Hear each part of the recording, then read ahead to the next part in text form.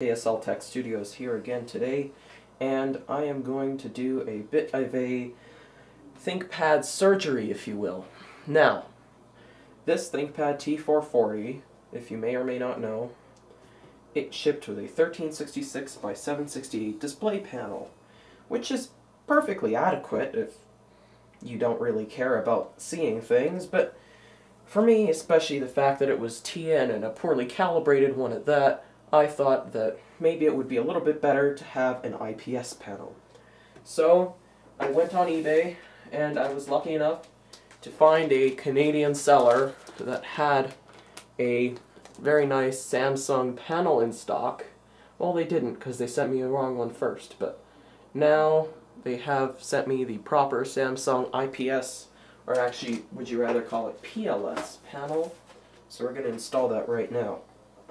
First thing you need to do with this particular computer, which I find pretty strange, is this outside sticker needs to be removed. So that's probably what we're going to go ahead and do first, and I'm going to do that by using a screwdriver and some old credit cards. Not really credit cards, just cards. But, alright, let's get to it.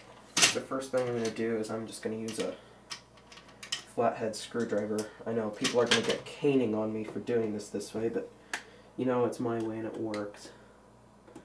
So I'm just going to stop the video for now, and then when I have all the cards put in place where I want them, I will show the next step here. Screen sticker thingy is off, which I think I kind of went a little too fast with it, but I think it will reapply just fine at the after we're done here.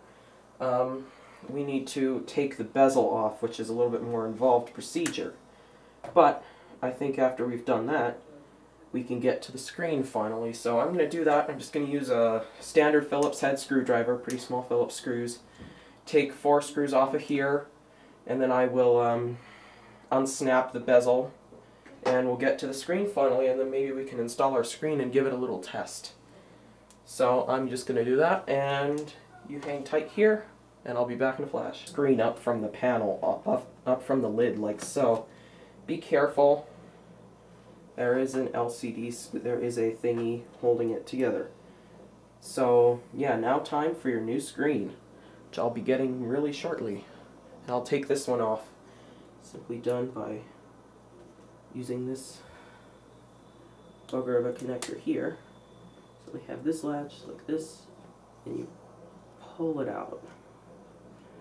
I'm really careful around these kinds of connectors because I don't like them, because I ruined one on an iMac once. Thankfully the iMac was broken.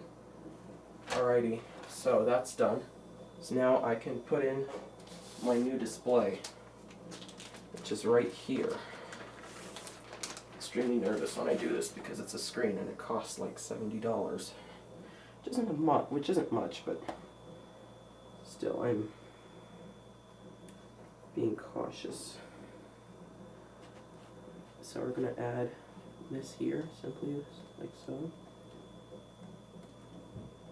Gonna add that in. Okay, there we go. Went in nice and smooth. Now I just need to push the connector. There we go. And it's latched in place. So now we get to test our new creation by, first of all, you'll need to actually align these things, which can be fun or tedious depending on how you think of things, but I mean, I hope this one aligned. Not quite. It needs to kind of be aligned. Okay, there we go. Now it's aligned. So what we're going to do now is we're going to carefully, I mean really carefully, because it might fall out otherwise, tip the screen upwards. We're going to plug in the AC adapter here. We're going to turn on our ThinkPad. Now, you want to make sure the screen kind of sits like this. I'm just going to turn it on, and I'm hoping get at least some kind of signal, and we are. As you can see, actually you can't see it because the camera is not adjusted. But now, as you can see, we are getting a signal on our display. I'm just having my hand here because it will reveal my full name. And just give it a second. It'll come up.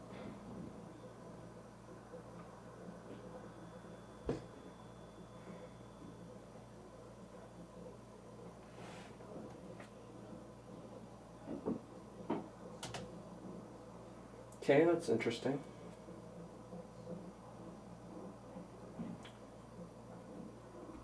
I think we're just gonna give it a hard reset here quickly.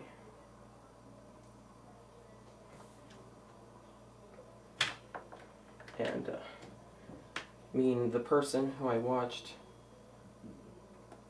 do this on their machine.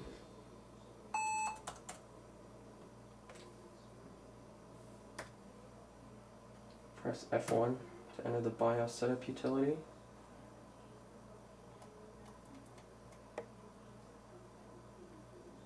Say exit, see what changes. Yes.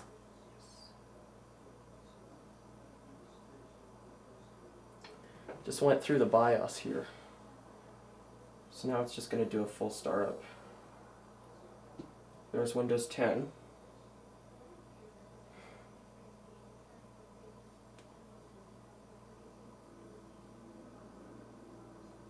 Do a full startup, and I hope that the display will work much better, but it's only going a little bit slower because it has a couple of things to do.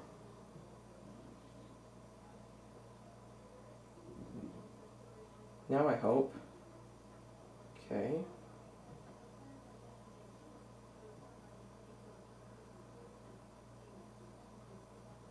Just wonder what it's doing now.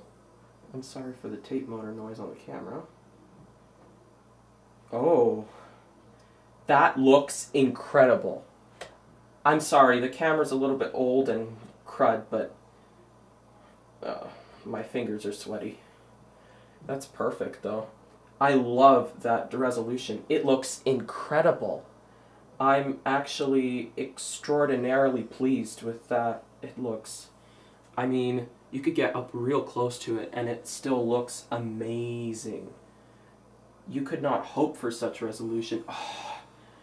Oh my god, that looks incredible. It looks a little weird right now simply because of what's up, but it just looks amazing. Now, for the moment of truth. Even the brightness works, people. Even the brightness works. This is an incredible invention right here. An incredible invention. The next step is to turn off the computer and reassemble this whole entire assembly we've done. So yeah, I'll just be doing that right now, and there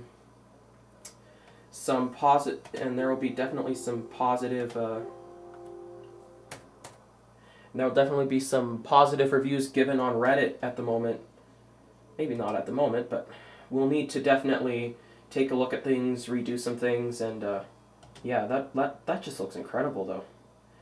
It just looks weird because of the screen resolution, but oh well, we're going to shut down, and we'll reassemble that from there then, because that just looks incredible. I'm definitely very eager to see how the rest of it works, but alrighty, I'll get to it. And when it's all reassembled again, I'll turn it on and we'll take another look. Okay, so finally, let's do the final boot up to see if, after we've assembled everything, if it still works right. ThinkPad. That looks incredible, though. It really, really does. Quick startup. Cursor shows up. Have our awesome looking Windows Spotlight background. I'm just going to cover up this. Oh. Sweaty hands. Let it log me in.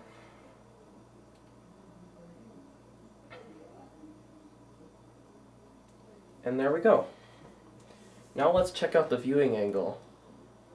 It can just go all the way down and no difference. It looks great.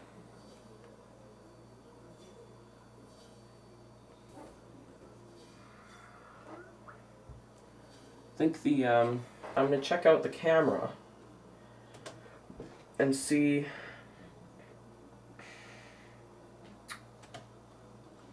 how the camera works.